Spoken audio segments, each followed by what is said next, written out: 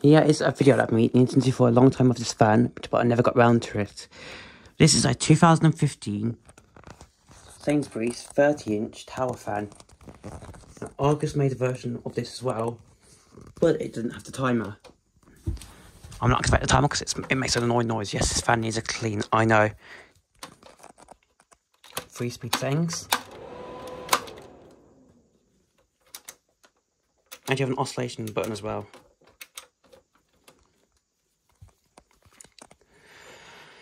You can set the timer for 2 hours or 120 minutes. Side view.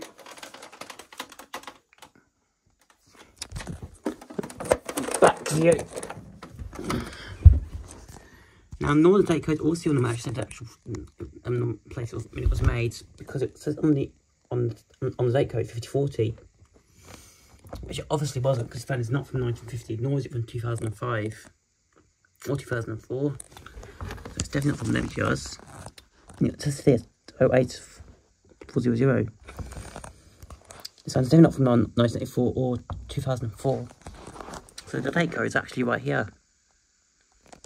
It's written backwards, but it says. No, it's written backwards. It says there 15.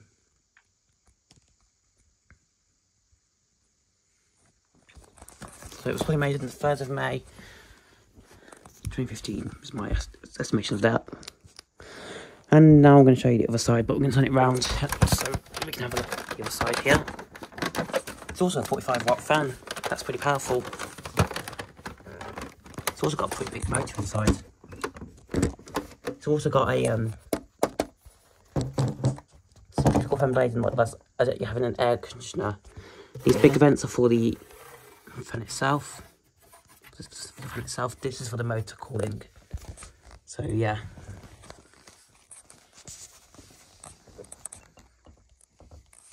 Electric cord tied. Don't know what you'd call that.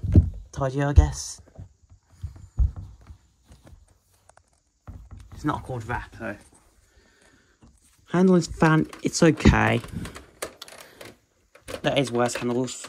But I find it easier just to carry it from the side and with both, from the top and the bottom with both hands.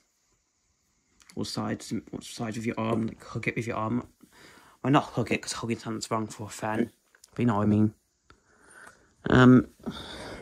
This fan actually uses letters for the speeds as well. So L for low, M for medium, H for high, and OSC for oscillation, and OFF for off. Simple as pie. Here's the plug. It's actually the same plug that was used on the 2011 Challenge 16-inch pencil fan, which is now broke, along with the 2011 Challenge. No, 2010 Challenge 16-inch pencil fan. There's my fidget cube there. And 2010 Challenge Nights fan. What am I talking about? Cord is pretty thin, but it's better made than most cords you get today.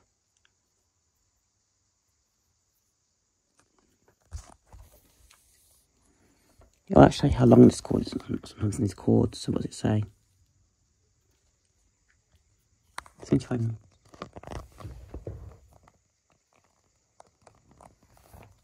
It doesn't actually say. But you know what? I don't care. I'm not bothered. Mine is probably be about a 3 to 4 feet like longer cable. It's not the longest cable in the world.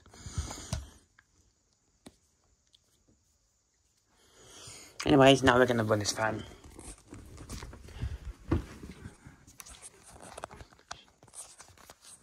So yeah, it's low. And right off the bat, this fan sounds like an air conditioner. I mean, I like one of those mini split air conditioner units you get.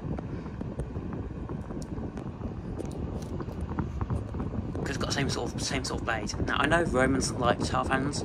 Well, I like them because they like air conditioners, but just without the cooled air, and the coolant and the refrigerant as well.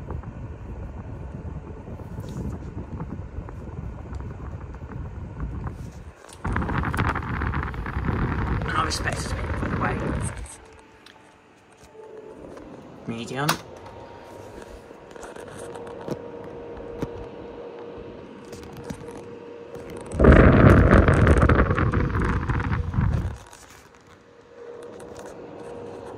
high.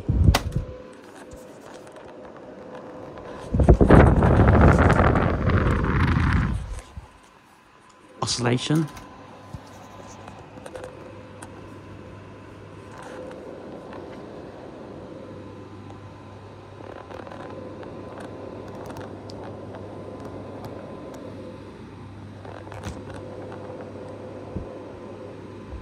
Medium.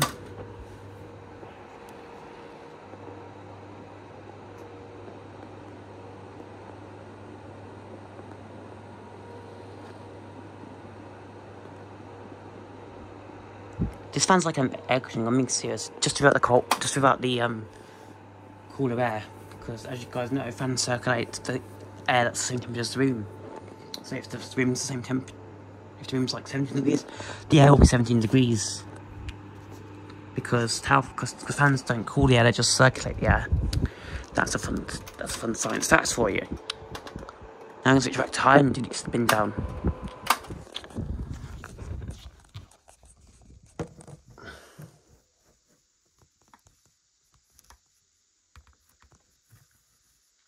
It's actually got a pretty decent spin down. Now we're going to do the mode startup sound.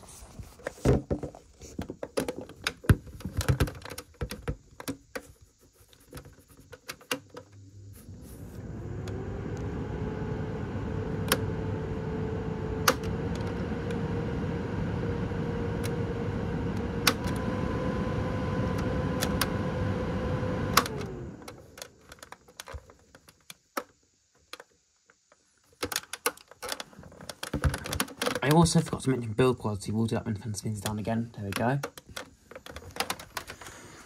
Build quality of fan, yeah, it's what you expect from a fan of today. Pretty bendy, pretty creaky. I mean, listen to that.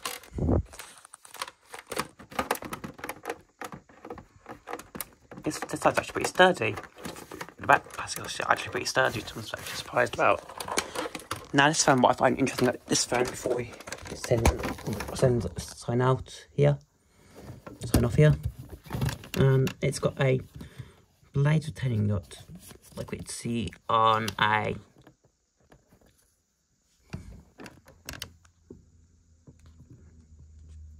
that's what this is made of, ABS, but it's actually pretty well made. But ABS plastic on the base, it's pretty sturdy actually.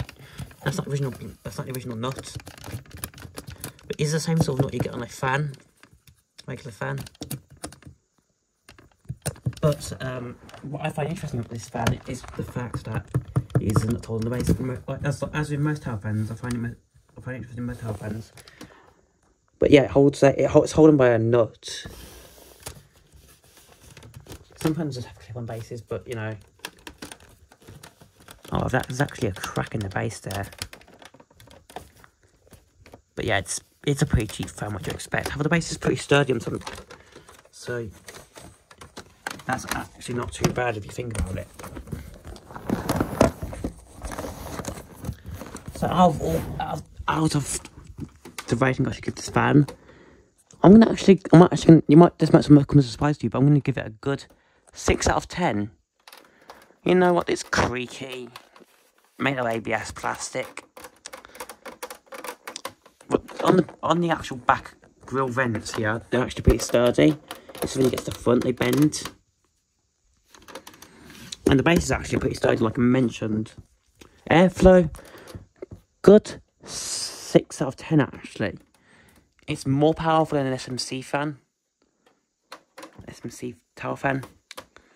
And it actually does pretty well. Actually, I do think this exact fan was made by SMC. I know some of them were. SMC did make tower fans. And yeah. And that's not the original colour of the fan. It has yellowed over time. It is starting to yellow. Some bleaching due to age. Do you want to know what the original colour looked like? Look on the base. Or if you actually turn the fan,